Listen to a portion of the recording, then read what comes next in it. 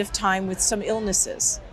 How did this impact you physically? Yeah, it has impacted quite a lot because I was ill. I was not feeling so much energy on the court. I think you saw this, in Wimbledon, for example, that there were sleepless nights sometimes because thinking of this.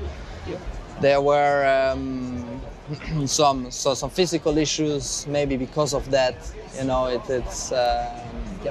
The first issue came because of the hip in Monaco. Exactly when it came out. So there has been some very tough moments throughout this whole process. I felt different on the court. I was not happy. I was not myself on the court. But now hopefully I can turn pages.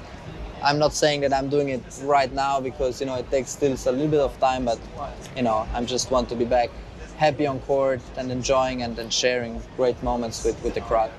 And yet